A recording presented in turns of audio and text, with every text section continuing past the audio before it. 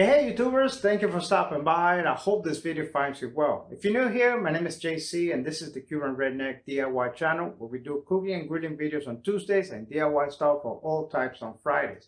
We're back at the garage today with another Ford Maverick video. I'm going to be addressing something that's been bugging me for a while, and that having to do with the Maverick's drive mode. Every time you get in the vehicle, you put the key on. It defaults to normal drive mode, and I prefer that to be eco mode.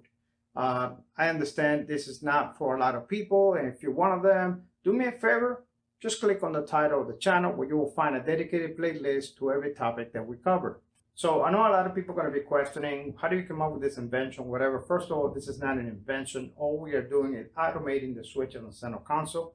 How it came about it was over the 4th of July weekend, my wife and I were down in Cape Coral. We went to the Country Music Festival, Red, White, and Boom, I think that's what it's called. And we stopped at a coffee shop, picked up coffee, got back into the vehicle. I bumped my hand, put coffee all over the center console. And so the first thing that I did when I came back was to take the center console out, clean all the switches. And once I saw the plug for the drive mode switch, is something that I recognized, because it is the same as the Focus and even going back to the 𝐻𝐸. So there are companies out there who make modules for this, and I'll show you that in a little bit. So the first thing that bumped in my head is, hey, let's just make a circuit, let's make a timer, blah, blah, blah. This is easy to take care of. And I said, well, you know, I think that's going to alienate a lot of people. So what I did is I outsourced a couple of timing modules from Amazon. And I'm going to take you step by step of how to do this mod. I understand this is not for a lot of people, but do me a favor, watch the video in its entirety and then make a decision whether this is for you or not. I will also I will try to do a printout with detailed instructions and put that on the blog. Check this out.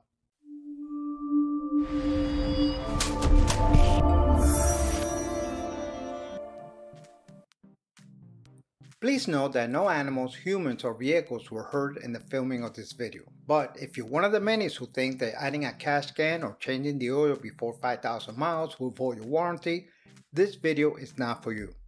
Although we're going to be building a device that you may not want to take to the airport with you, all that you need to replicate this mod is something hard to find nowadays. That is common sense. Please note that all the engineering has been done for you. With that said, no express or implied warranties are given, since the results are solely dependent on human execution.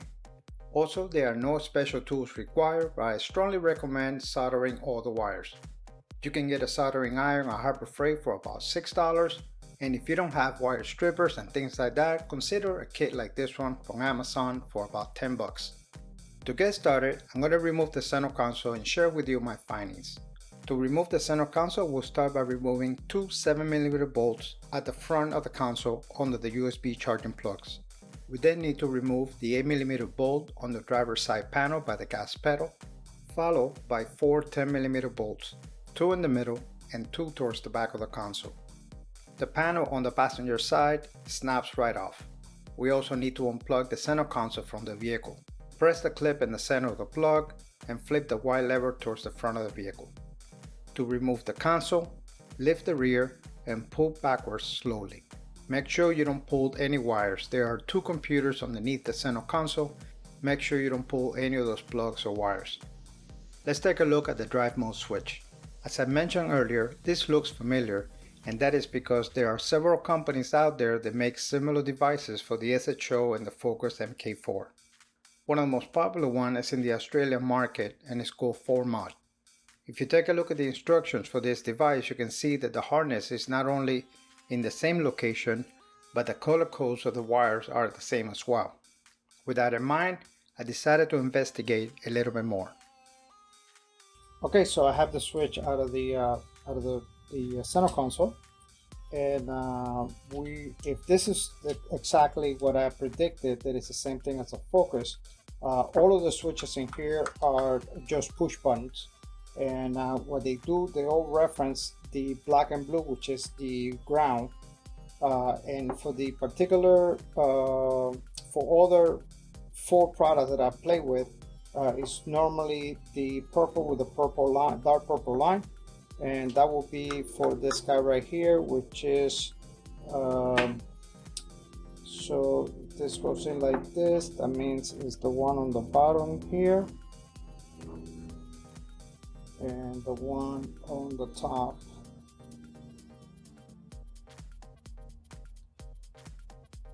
So if I push that, it just makes contact. So what needs to happen is that we need to automate the momentary switch responsible for changing the drive mode. These pulses need to be about 1 second in duration and about 3 seconds apart. We need 2 pulses for the towing mode, 3 pulses for the slippery or snow mode, 4 pulses for eco mode, and 5 pulses for sport mode. There is one additional issue, that is the extended depth zone the Ford Maverick has. What we need to do is create a pause before sending the pulses of 5 to 6 seconds, and that is why we need a second timer. Here's what the diagram looks like.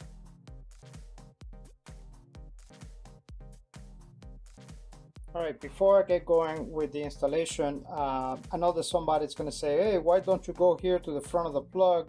The cable is right there. Yeah, it is right there, but the ground reference, when you measure between here and there, there's resistance in place, and that is because these guys are going through the shifter switch, and there might be diodes or something in there. There's a resistance between here and the other end. And actually what that switch is doing is actually feeding the shifter, and the shifter is feeding the computer. So I do not suggest you get it at the master plug. I suggest you get it at the switch. Hey guys, so I wanted to take a quick second here and just give you an update what I'm doing. Please don't worry too much about the specifics, because I am going to provide written instructions on my blog. First step, I made a bridge connection to power the small board from the big board, and I'm going to make a second harness, a pigtail that is going to connect this, the connection to the vehicle.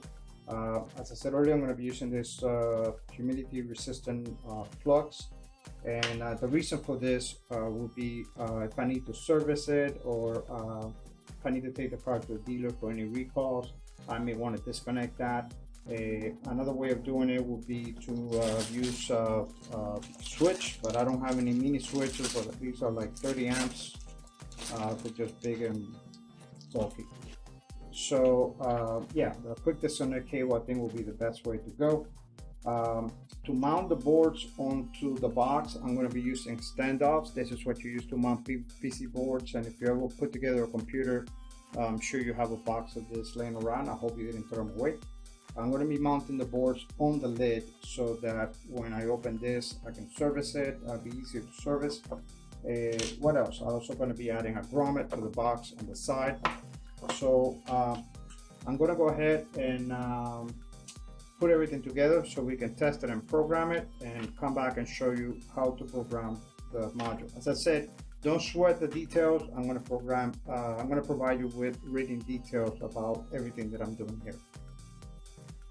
All right, here's the project all put together. I had to make this wide jacks here because the cables were too thick to fit into the little Molex plug. But anyways, what we have here is a 5 timer delay and a cycle of 4 pulses, which are 5 seconds apart and 2 seconds in duration. We need to have the trigger disconnected in order to program it, and to program it all you have to do is press the set button here, hold it down till we get a P7.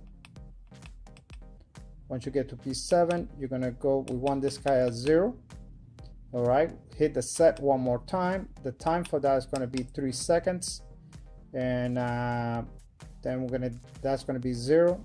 Hit the set again. The second time is going to be 5 seconds apart, and the cycle is going to be 4 cycles, and go to eco mode, or you can go to sport mode, whatever you want. All right, once that is set, then we're going to trigger it by giving it ground. 1, 2, 3, 4. And that's our cycle. Let's go ahead and put the let me put the trigger in place, and I'll show you how it works from the starter. Right, something that I left out of the last segment is the adjustment of the first timer. There's a pot right here, and there's a little, you're gonna need a micro screw driver, and if you tighten it, you screw it, that makes the delay longer. If you untighten it or counterclockwise, that makes the delay shorter. I have it set to roughly 5 seconds. There's a switch here for doing manual testing, and there is an LED that lets you know when it's active. So we're gonna try that. 1, 2, 3, 4, 5. That's pretty much all it does. It delays the countdown from the second timer or the cycle from the second timer for 5 seconds.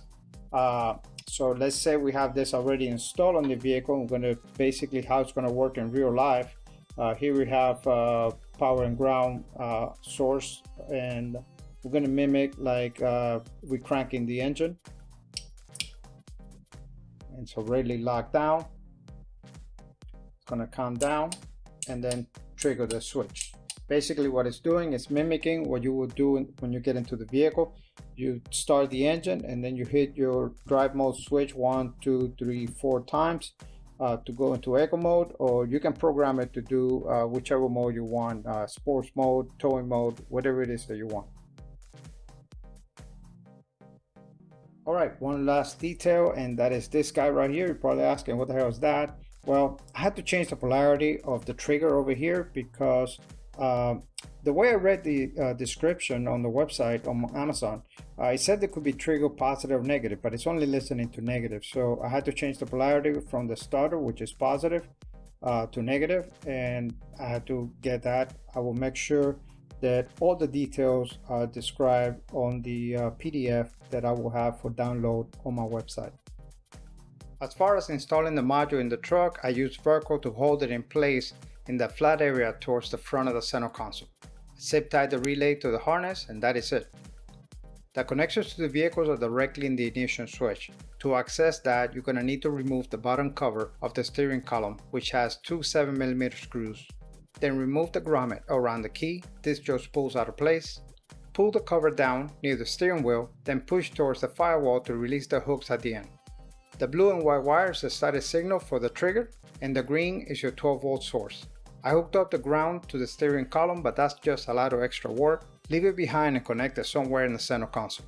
One thing I did not highlight was the fuses. There are 2 1-amp fuses, one for the starter wire and one for the power source. It is important that these are as close to the source as possible. All right, now for the moment of truth, let me put the seatbelt on so we have less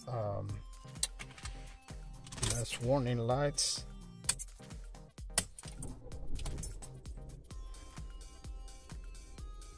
Turn this off.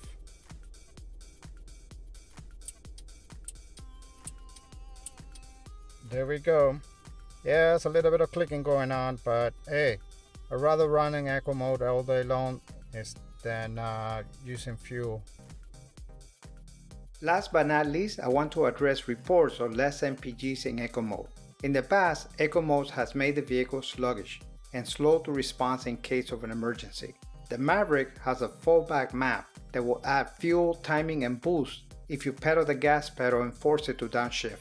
If you drive on and off the gas or exceed 2500 RPMs, the normal driving mode is a better choice. Guys, thank you for watching and stay tuned. There are more Ford Maverick mods and upgrade videos coming your way.